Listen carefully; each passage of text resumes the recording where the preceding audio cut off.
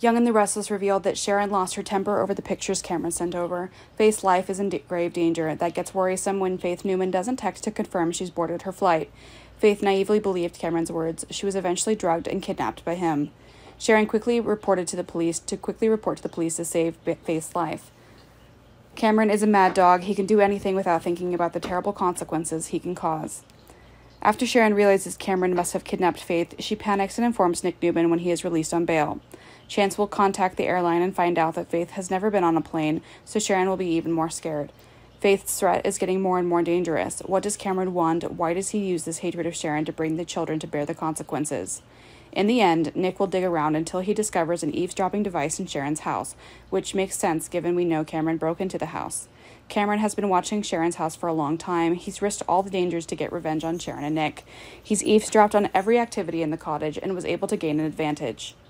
Nick will determine that Cameron must know when and where to rob Faith by wiretapping.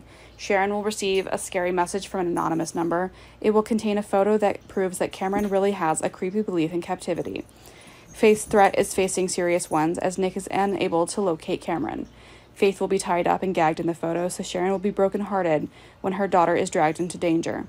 Sharon tries to contact Cameron to make a deal with Cameron, but it seems he wants nothing but revenge on her.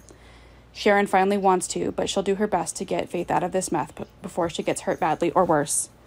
Cameron will make a number of requests, starting with face-to-face meetings with Sharon at a location of his choice. Cameron will tell Sharon where she should go and will warn her to come alone if she wants to keep Faith safe. Sharon ventured into the desert alone to meet Cameron. Nick wouldn't think it was a good idea for Sharon to meet this monster alone, but Sharon would worry about Faith's fate if she dared to go against Cameron's wishes. At this point, Sharon really has no choice. Sharon will think she needs to follow Cameron's instructions exactly to ensure her safety, but Nick can mess things up if he secretly follows or convinces Sharon to choose an alternative plan. However, Cameron must also be on high alert for Sharon going to the police. Nick really will figure things out on his own at some point, so stay tuned for updates on the abduction and the match in progress. The YNR channel is the place for news and information, great updates on the Young and the Restless, so visit often.